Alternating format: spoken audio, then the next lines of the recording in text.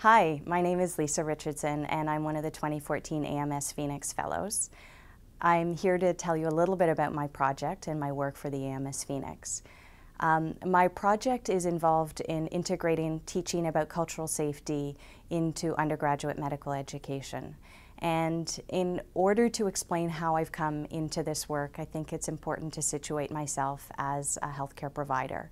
I practice as a general internal medicine specialist at the University of Toronto in the Faculty of Medicine.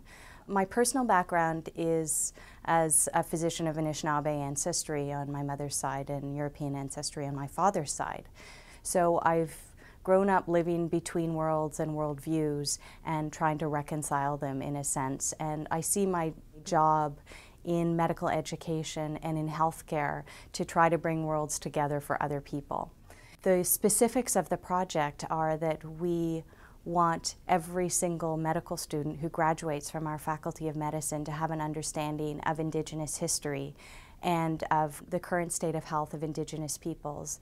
And from that, to understand how they as a healthcare provider can help address the current inequities that exist for Indigenous peoples in our healthcare system.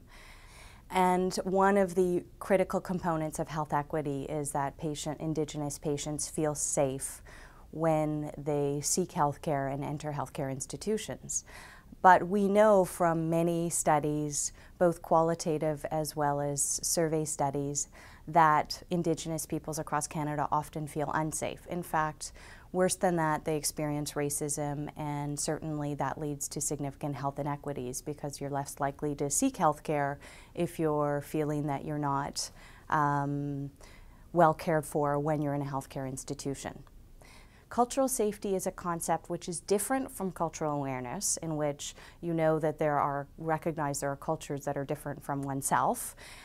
Cultural competence implies that the practitioner has a skill set in understanding how to interact with people of other cultures. Cultural safety takes this concept to another extreme in that the healthcare provider must understand the power dynamic that exists in the interaction between a patient and the physician. That power dynamic has to do with the privilege that one has of being a healthcare provider. And the fact that many patients who come in are vulnerable. No matter what their backgrounds are, just by virtue of being in a state of ill health, they become more vulnerable if you don't know about the healthcare system. And so a culturally safe healthcare provider understands those power dynamics.